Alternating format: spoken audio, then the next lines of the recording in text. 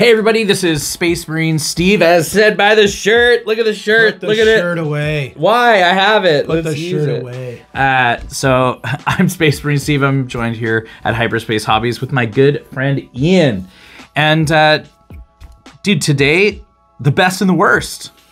Top 5, bottom 5. Top 5, bottom 5. The best and the worst. So the great thing about, I love Goonhammer. So Goonhammer is a phenomenal website that's got all kinds of like articles, and they also track stats and they monitor events. It's a phenomenal 40k like hub of information. Yeah, you can get all of your good stats. You can figure out which armies are winning and losing. You can adjust your army to, if you know you're going to a major tournament, you can kind of try to wheel your army to counter some of the top performers. Yeah, they're great content creators. It's all text-based. There's no videos. Speaking of great content creators, please like and subscribe. Yes, and throw a comment down in the comments section to appease the great algorithm. The top 5 surprised me.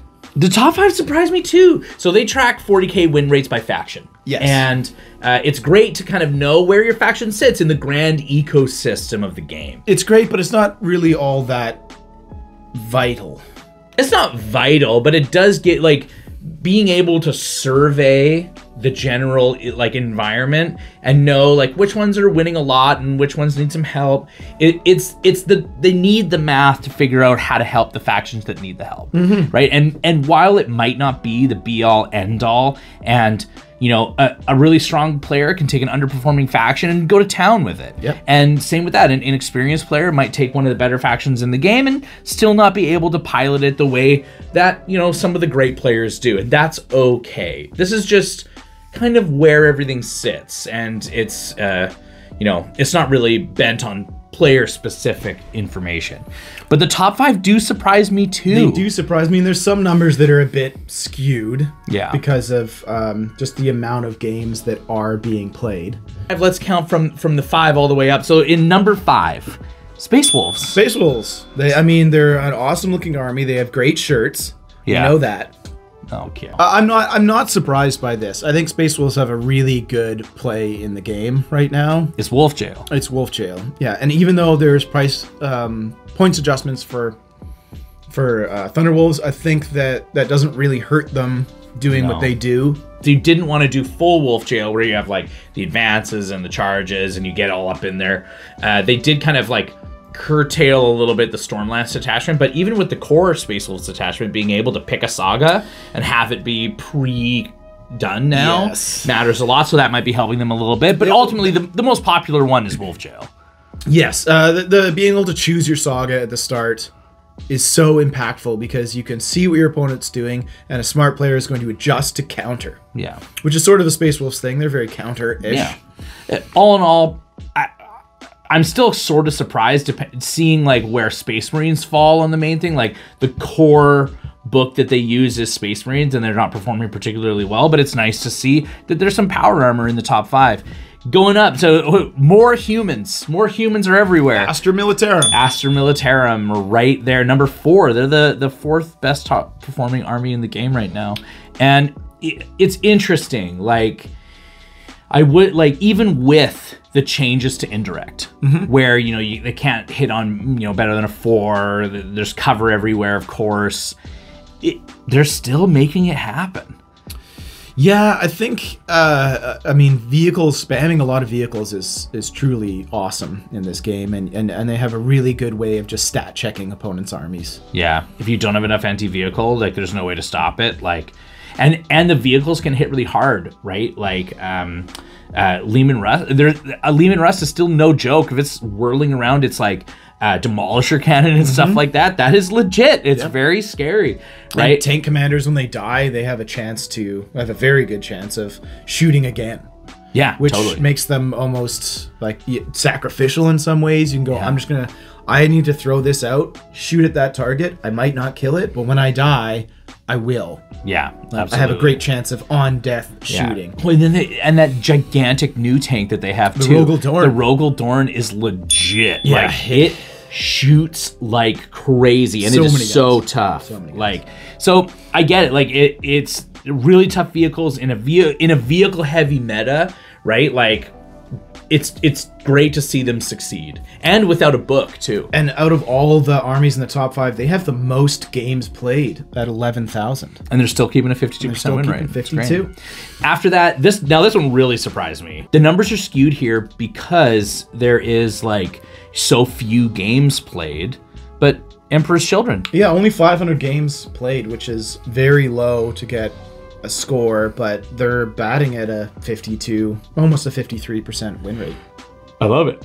Love to see this. Okay. Second place. You're gonna be just barely, unstoppable now. Barely behind. Chaos Demons. Yeah, you love it. I mean, Chaos Demons just have so many avenues in the game to score secondaries, even when their army's almost completely beaten, with being able to uppy downy and deep striking 3 inches. Yeah. Those two things combined just totally make them a constant threat with getting secondaries and getting primaries. Yeah. If you're getting a little sloppy on your objectives, and I deep strike Nurgle next to you 3 inches away and I steal your objective, that's such a crippling blow. Like really 5 points taken away from you, and now you have to deal with Nurgle in your front lines. Yeah, that's bad. They're very good at playing the tricky game. They're also like, they're tough and they can hit hard sometimes, and there's 4-up invulnerable saves like almost across the board. Like, so I mean, combine smart plays with a little bit of luck and a panicking opponent, and I can see you stacking up lots of W's instead of L's, right? Yep, yeah. And their firepower in the shooting phase, if you kind of wheel towards that, is incredibly good. And their close combat is always going to be good. It's always going to be good. That's their bread and butter, is right? combat. And it is very like greater demon dependent, I think. Like currently, you know, currently you really need the greater demons to pull their weight, which I think that they do. Like, you know, there's very few greater demons I look at and go, man, it's not great. Like, all of them have a decent profile at something, right? Whether they're really tough or really fast, or they hit really hard, or whatever it is. So I'm not surprised, although it disappoints me. Okay. Like, Imperial Knights, it feels like shouldn't be in this top spot. Now, granted, it is a very narrow, it's a very narrow edge into first place, like only by a few, like, percentage points, right? Like, it's very, very shallow. But still, they're up there. And from what I've seen online, the Imperial Knight lists are actually, like, sort of balancing out. Like, it's not like the sprawling Chaos Knight War Dog list where there's, like, 13 of them or something silly. It's, like, 2 or 3 of the larger knights. Canis Rex is usually in there. Canis Rex is a baller. He's really strong. And then like a few of the smaller armigers, right? Like some popular ones are the autocannon ones, the Helvrins. And then there's usually 1 or 2 squads of like support troops. Like they kind of dig into the Imperial agents to get themselves some stuff to help them hold objectives, score points, screen board, whatever it is. And I think they're here for pretty much the same reason that the Astra Militarum are here, and it's that vehicles are good right now.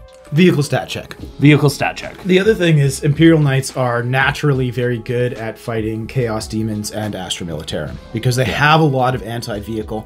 A lot of their guns are very high strength, high damage. And like with demons, all you need to do is beat a coin flip with the 4-up invones, and all of a sudden you're throwing 3 damage, 3 damage, 3 damage, and then you've downed something big, and you don't have to worry about it. And those Helvrins are like would definitely be the bane of those like big demons. Oh, absolutely. Because they're like strength 9, AP 1, which doesn't matter because you're rocking 4-up invols anyways. And then 3 damage a hit. So every single time you fail one of those saves, it's like 3, 6, 9, 12. All of a sudden your 18 wounds doesn't mean much. You only have to fail exactly, right? So I can definitely see it. What it means, and I've often said that the game is good when there's 2 factions that I think influence the game the most, and the first one is Tau, and the second one is Imperial Knights. When the game is usually not great when one of those 2 factions is crushing. But I have a lot of like well thought out reasons for that. It's not because I hate the faction. It's not because I think it's dumb or whatever. It's just how they choose to play the game. When that is the one that succeeds the most, it influences everybody else in a way that makes the game in some ways like kind of unhealthy, right? Like Tau in particular, it's like, oh, like when shooting is all that matters, it means that the close combat armies don't succeed as well. And there's cascading and dominoing effects of reasoning why I think that.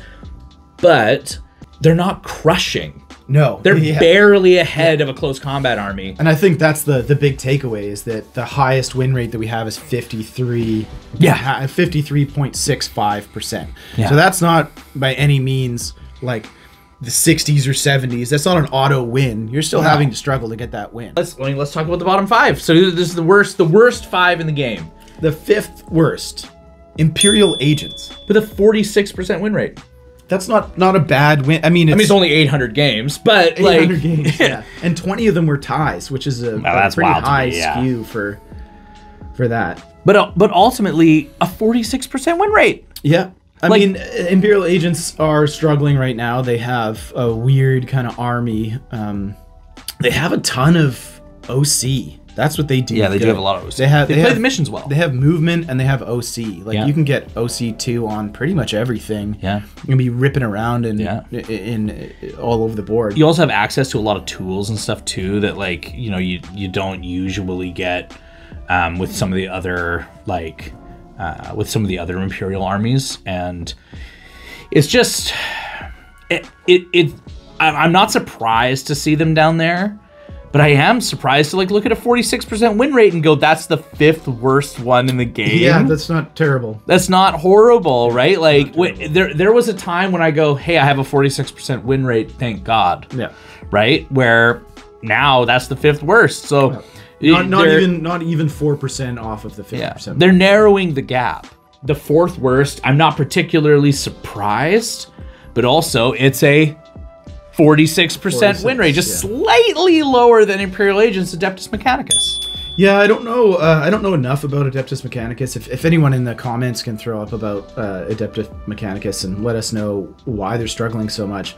I know that their firepower is pretty good. Maybe they lack in combat, and that. Well, they aren't great at combat. The robots are okay. Is it just a durability problem, or kind of? Honestly, I think it's a complexity problem. Because it's they have a lot of rules. That's if my unit is close to a battle line unit, it gets a bonus, and then you have to pre-plan by loading up all of these different programs and orders at the beginning of your turn to it sounds really cool. It is really cool, but playing it right, programming that all to actually function the way you want it to function, I think there's a lot of room for error. And even in unintended errors, I programmed this to do this, I programmed this, I gave these orders or data, whatever it is, and then this thing overperformed, and now this thing I planned to happen didn't really happen the way I wanted to happen. Or this thing underperformed, and now I'm oh crap. Yeah. Right? It's just kind of hard to predict. And then too, once you start losing your battle line, which are the most squishy. Yep. A lot of your bonuses start going away. Unlike other armies that can just go all elite all the time and bring all their firepower, you're forced to get the bonuses you want. You're forced to bring more battle line than most armies do. Right. Yeah. And that might be why they're suffering. Could be. It's hard to say. I don't know for sure. I'm kind of just taking an educated guess. And again, they're not suffering by that much. No, it's 46% win rate. Is it great? No. Is it horrible? No. Now, number 3. Now, this surprised you. This boggles my mind. Orcs. Orcs are the 3rd worst currently in the meta, which doesn't make any sense to me. I've been loving orcs. I've been playing orcs, and they've been netting me a lot of wins. A lot of blowout wins too. Some of them are turn 2 tables or turn 3 handshakes. It's not all the time, but there's been quite a few cases where my orcs have really throttled up and destroyed my opponent to a point where it's re-rack. Yeah, I mean, but I mean, in that same vein, some of my most recent games that I've played have actually all been against orcs. I played you, beat you. I played Kurt, beat Kurt. Yeah. So it's not impossible. I think Space Marines have a good matchup into orcs. Against orcs. Yeah, because they have a decent amount of firepower too, and then just volume with basic guns, which I think just kind of plinks away at the orc. Yeah, it does. I mean, there's lots of I'm just saying while you're having, but this is also one of those great moments where the percentage points doesn't always equate to there's player skill in there, and then there's all these other factors that kind of work into it, and it's I feel when really good players get a hold of codexes, they can bring their win rates up, right? And the downside to systems like this sometimes is that some of the really, really, really good players immediately navigate to whatever the math says is the best. Right. And they'll do the army hopping thing. And those are the people that do attend events almost weekend after weekend after weekend. Yeah. And they influence the numbers a lot. Oh, it's going to be like you with all the new Eldar. As soon as the Eldar comes out, like, you know what I mean? Like, I'm going to be hitting like event after event, just crushing 360 you've dunking. You've loved the lore forever. Since I've loved the lore forever, and the models are so gorgeous, I feel like I need 3 of whatever's the most broken. But this also can be a problem because I'm not struggling with orcs, but it looks like orcs are struggling.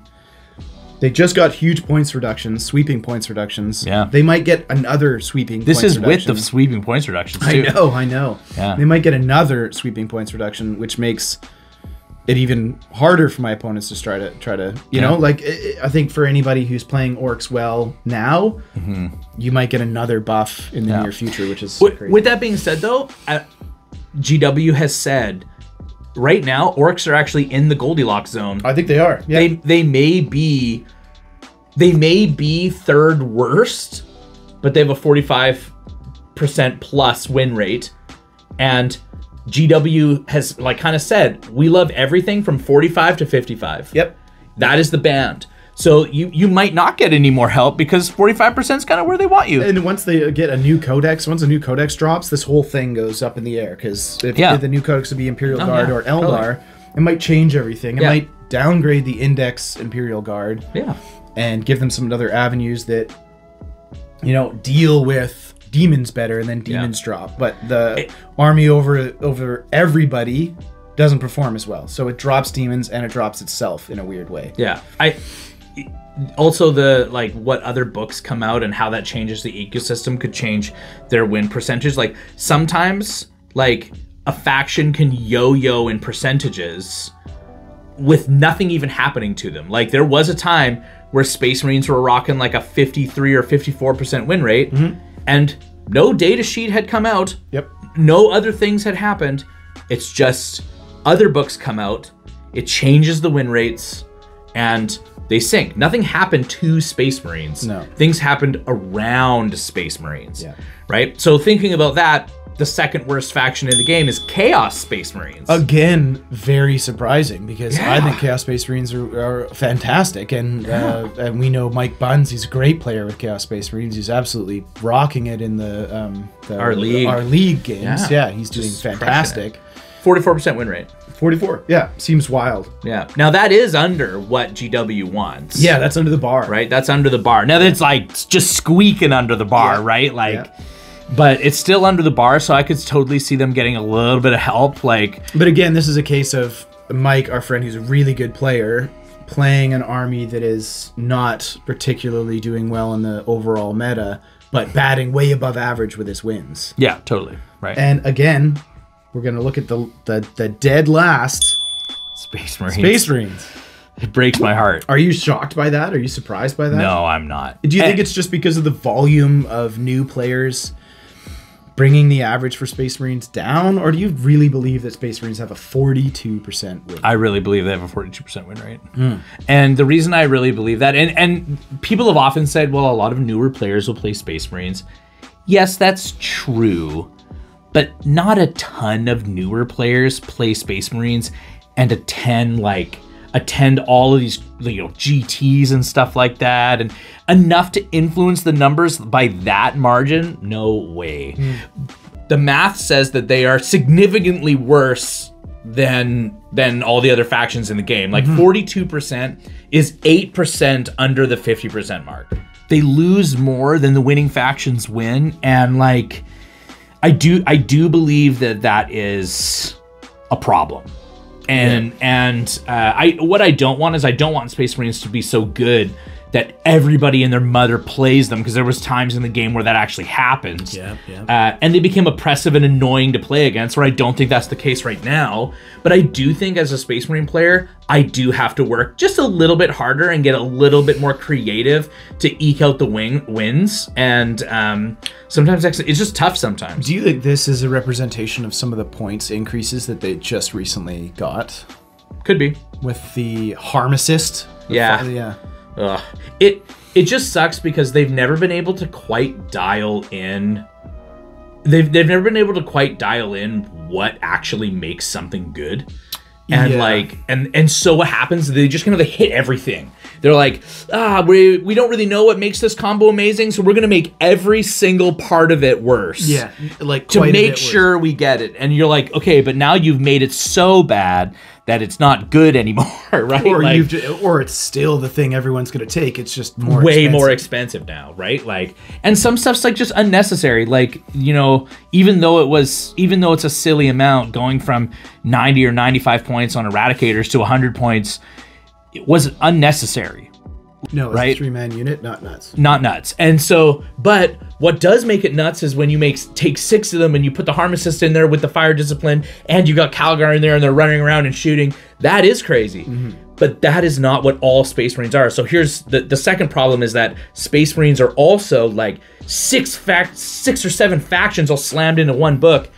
And then they also have to have their book like piggybacked onto Dark Angels and Blood Angels and Space Wolves. Yeah. So they have to make sure that it's like toned down enough that those books in its orbit don't make it crazy. Yeah, it's so much harder to make those fine-tuned adjustments where you might tool up something or underpower something. It's all very difficult to do, and the Space Marines have it the worst when it comes to that particular thing. And it's always on the edge. That's the thing. Is like it's always on the edge because, in my opinion, Space Marines are on the brink of being nuts. If you were to just like make little adjustments here and there, suddenly it's amazing. Yeah, they could be broken. So how do you feel as a whole? How do you feel the meta looks like right now? I think it looks pretty good. It sucks to see Chaos and Space Marines kind of at the tail end of it. But only 2 factions outside of the 45 to 55% win great. bar. And the best part is nothing has a win rate that's like even getting close to the trouble zone, like 60, 50, 56. Yeah. Everything's in the like lower tier of... If you're like the top winning faction, you're only top winning by 3%. Yeah, who cares? Right? That is effectively a coin flip. Yeah, easy. Right? So the great thing about this is, funny enough, this is the best Games Workshop has ever done to achieve a sense of balance. But I mean, they're releasing detachments daily. Well, soon, yeah. Oh, yeah, that's happening now. Yeah. So, and who knows what that does? We don't know. But you know what? I actually kind of feel like Games Workshop has found the groove. And the stuff that they're releasing, fingers crossed, might not influence the state of things in such a way that it ruins stuff. And if it does, Games Workshop has proven that they're not opposed to quick patches and fixes. Yeah, which is the great part of the current edition. Yeah, right? And so, you know what? It's the best it's ever been. Straight up. You heard it here. It's the best it's ever been. It's true. Thank you for joining Space Marine Steve and your good friend Ian here at Hyperspace Hobbies. Please like and subscribe.